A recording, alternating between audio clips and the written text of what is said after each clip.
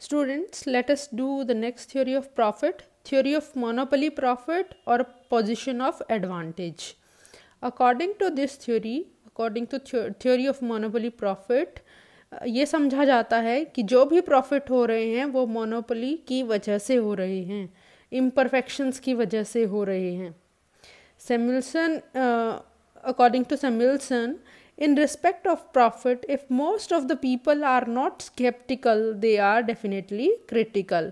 उनका कहना है कि प्रॉफिट के संबंध में ज़्यादातर लोग संशयवादी होते हैं. अगर वो संशयवादी नहीं हैं तो डेफिनेटली वो उसको क्रिटिसाइज़ करने वाले हैं. मतलब हमेशा ही प्रॉफिट को संदेह की नज़रों से देखा जाता है, उसको क्रिटिसिज्म के पॉइंट ऑफ व्यू से देखा जाता है, ना कि वो रिवार्ड के जैसे उसको देखा जाता है कि एंटरप्रेन्योर को रिस्क लेना पड़ता है, अनसर्टेनिटी को बियर करना पड़ता है, इनोवेशंस करनी पड़ती हैं, उसमें एबिलिटी होनी चाहिए. इन चीज़ों का रिवार्ड ना सोच के ज़्यादातर लोग उसको क्या सोचते हैं कि जो प्रॉफिट अर्न हो रहा है वो मोनोपोली प्रॉफिट है, मोनोपोली की वजह से हो रहा है. और जो the image that they conceive of A प्रॉफिटियर is of a person who is adapt in manipulating accounts. उनकी नज़र में जो प्रॉफिटियर है, जिसको प्रॉफिट हो रहे हैं, वो उनको उसको देखते हैं कि वो पर्सन आदी हो चुका है मैनिपुलेटिंग इन अकाउंट्स में, अकाउंट्स को मैनिपुलेट करने का में एक्सपर्ट हो चुका है, इस वजह से उसको प्रॉफिट मिलते हैं. Next is critics interpret profit as income earned by the virtue of being monopolist. जो क्रिटिसाइजर्स हैं प्रॉफिट के, वो क्या कहते हैं कि प्रॉफिट मोनोपोलिस्ट की जो पोजीशन है, जो उसकी एडवांटेज है उस पोजीशन की, मोनोपोलिस्ट होने की, उसकी वजह से उसको प्रॉफिट मिलते हैं. जो मोनोपोलिस्ट होता है, ये हमें पता है कि परफेक्ट कंपटीशन में प्रॉफिट्स नहीं होते हैं. मोनोपोली पावर जितनी होगी उतने ही प्रॉफिट्स ज़्यादा होंगे. और वो किस वजह से होते हैं? क्योंकि वो मोनोपोलिस्ट सप्लाई को रेस्ट्रिक्ट करके रखता है और उस वजह से उसके प्राइस ज़्यादा होते हैं और वो सुपर नॉर्मल प्रॉफिट अर्न करता है.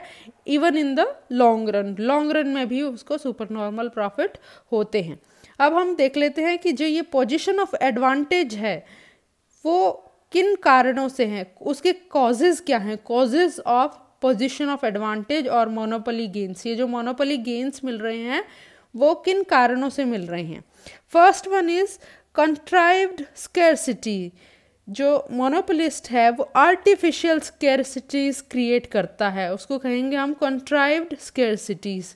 वो कैसे आर्टिफिशियल स्कैरसिटी कैसे जनरेट करेगा? क्योंकि वो पेटेंट के थ्रू, कॉपीराइट के थ्रू, या वो जो रॉ मटेरियल का सोर्स है, उसकी सप्लाई का जो सोर्स है उसमें उसके ऊपर उसका कंट्रोल है. तो इस तरीके से आर्टिफिशियल तरीके से वो क्या है, स्कैरसिटीज़ जनरेट कर सकता है और उस वजह से वो औरों की एंट्री उस बिज़नेस में रोक सकता है. अकेला ही उस प्रोडक्ट का प्रोड्यूसर हो सकता है, सिंगल फर्म ही इंडस्ट्री हो सकती है. तो वो आर्टिफिशियल स्कैरसिटीज़ जनरेट करता है. इनकी वजह से वो अपने मन मर्जी के हिसाब से सप्लाई कम करता है और क्या करता है, उससे उसके प्राइस ज़्यादा होगा और प्रॉफिट इंक्रीज़ कर सकता है. तो पहला कॉज क्या है? कंट्राइव्ड स्कैरसिटीज़. दूसरा कारण बताया है scarcity of creative ability. Creative ability की स्कैरसिटी होना एक कारण बनता है मोनोपोली गेन का. Scarcity of creative ability. Hobson क्या कहते हैं कि scarcity of creative ability among the entrepreneur is the main reason of monopoly gains. Scarcity of creative ability among the entrepreneurs में स्कैरसिटी होना क्रिएटिव एबिलिटी की कमी होना कारण बनता है मोनोपोली गेन्स का. क्योंकि बहुत ही कम एंटरप्रेन्योर इतने काबिल हैं, उनमें क्रिएटिव एबिलिटी है, उसकी वजह से क्या होगा, परफेक्ट कंपटीशन नहीं होगा, इम्परफेक्ट कंपटीशन होगा. और ये आपने देखा है कि अगर इम्परफेक्ट कंपटीशन होता है तो लेबरर्स का एक्सप्लॉयटेशन होता है, उनको मार्जिनल प्रोडक्टिविटी के अकॉर्डिंग वेजेस नहीं मिलते हैं, और जितना उनको मार्जिनल प्रोडक्टिविटी से कम उनको वेज मिल रहे हैं वो एक सरप्लस होगा और वो एज ए प्रॉफिट एंटरप्रेन्योर्स के पास ही होगा। ये हॉब्सन के अकॉर्डिंग है scarcity of creative ability. Next cause है इनोवेशंस। जैसा कि हमने शुम्पेटर की इनोवेशन थ्योरी ऑफ प्रॉफिट में देखा है कि इनोवेशंस मेन कारण है मोनोपोली पोजीशन गेन करने का। जो व्यक्ति इनोवेट कर लेगा, चाहे वो नया प्रोडक्ट, नई मार्केट, नया रॉ मटेरियल का सोर्स, उसके बारे में जानकारी प्राप्त कर लेगा, किसी भी तरीके से नई इनोवेशंस है, तो वो एक मोनोपोलिस्ट के जैसे एक्ट करेगा। जो इनोवेटर है वो मोनोपोलिस्ट के जैसे एक्ट करेगा और उसको इनिशियल स्टेजेस में काफ़ी प्रॉफिट्स मिलेंगे, जब तक कि सभी लोग उसको इमिटेट नहीं कर लेते, उसको कॉपी नहीं कर लेते। इनोवेशंस की वजह से भी उसको मोनोपोली गेन मिलते हैं।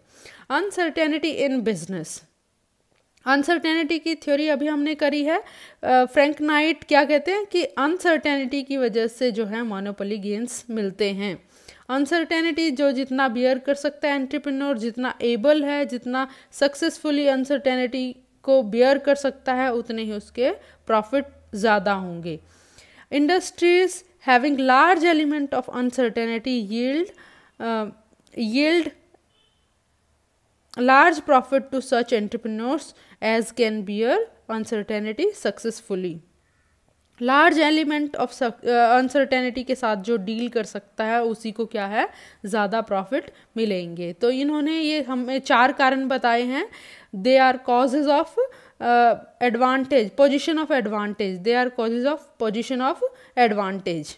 पहला हमने देखा कंट्राइव स्केर्सिटीज, दूसरा स्केर्सिटी ऑफ क्रिएटिव एबिलिटी, तीसरा innovations, fourth one is uncertainty in business. तो ये हमारी लास्ट थ्योरी थी। अब हम देखते हैं, ये कॉन्सेप्ट है कैन प्रॉफिट बी ज़ीरो और do profits tend to equality. इन दोनों का मतलब क्या है कि कोई प्रॉफिट ना होना, नॉर्मल प्रॉफिट होना। Can profit be zero, do profit tend to equality. क्या प्रॉफिट टेंड करते हैं इक्वालिटी की तरफ, मतलब क्या नॉर्मल प्रॉफिट होते हैं या नहीं होते हैं।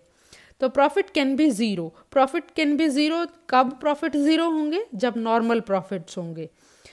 तो ये अकॉर्डिंग टू ये इकोनॉमिस्ट हम बता रहे हैं, रिकार्डो, क्लार्क, शुम्पेटर, इनके अकॉर्डिंग प्रॉफिट ज़ीरो हो सकता है।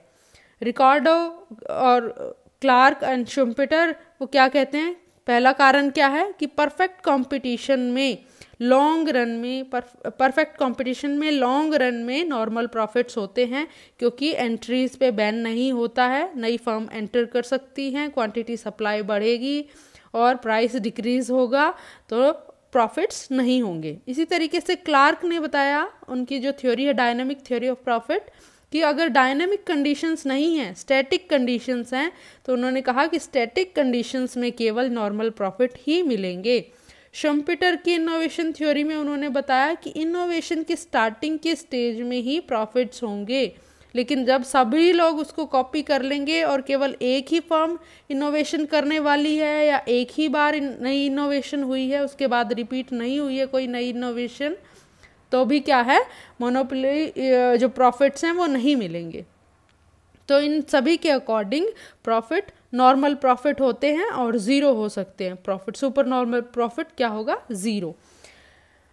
Profits can not be zero. अब ये इकोनॉमिस्ट हैं जो इस फेवर में हैं कि प्रॉफिट्स ज़ीरो नहीं हो सकते। उनका विचार क्या है कि इम्परफेक्ट कॉम्पिटिशन्स प्रिवेल करती हैं मार्केट में, ना कि परफेक्ट कंपटीशन। हमेशा या तो मोनोपोली होगा या इम्परफेक्ट कंपटीशन, और इनकी वजह से प्रॉफिट अराइज होते हैं। इनके अकॉर्डिंग इकोनॉमी में, बिजनेस में इनोवेशंस, चेंजेस वो होते रहते हैं और उसकी वजह से प्रॉफिट नए जनरेट होते रहते हैं। नाइट ने तो इतना भी कहा है कि चाहे परफेक्ट कंपटीशन है, लेकिन अनसर्टेनिटी की वजह से परफेक्ट कंपटीशन में भी सुपर नॉर्मल प्रॉफिट मिल सकते हैं। तो हम क्या कह सकते हैं, in real life because of dynamic changes changes होते रहते हैं and uncertainties, profit will continue to arise and persist, profit arise होते रहेंगे और वो बने रहेंगे। That's it.